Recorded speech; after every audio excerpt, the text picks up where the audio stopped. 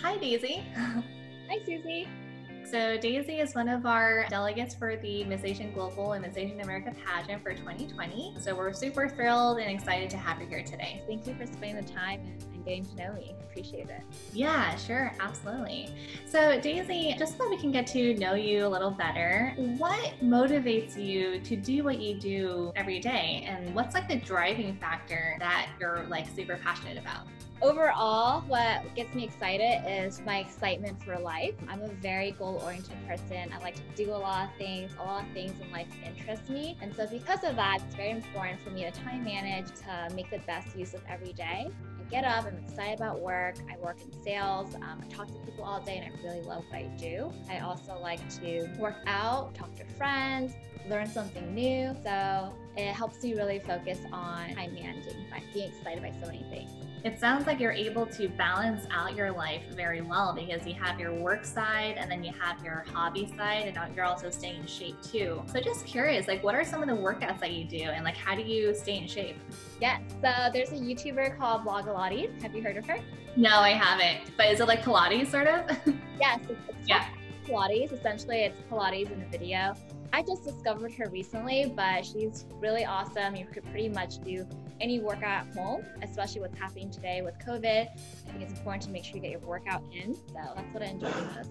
Daisy, if you could describe a time when you felt like was very challenging for you, can you describe that experience and how you were able to get through that problem? I say about 2 years ago when I moved to Los Angeles. I was living at New York at the time, and I moved to Los Angeles for work. We were opening up a new office, and I wanted to be a part of that and really kick things off. I didn't know what to expect. I'm a very social person. I love people, I love things, I love activity. And that's how my life in New York was. And prior to that, I was in San Francisco, both very lively. And when I got to LA, it's lively, but because everything is so spread out in Los Angeles, it takes a lot of time to go somewhere, see someone.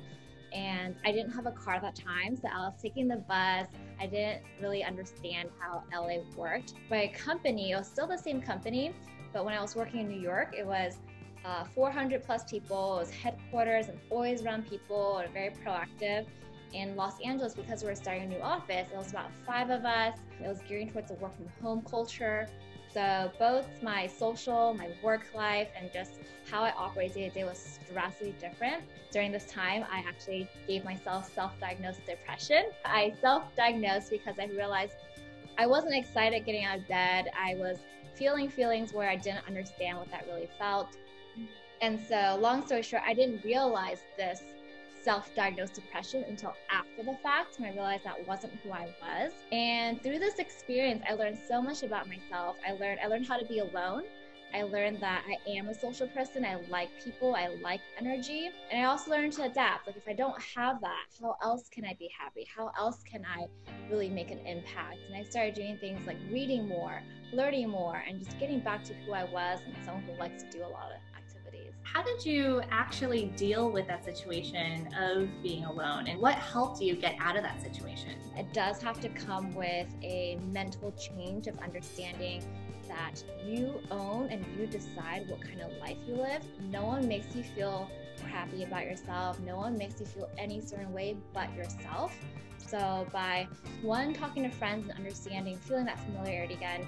2, just having the mental awareness of knowing like this is what's created based off myself.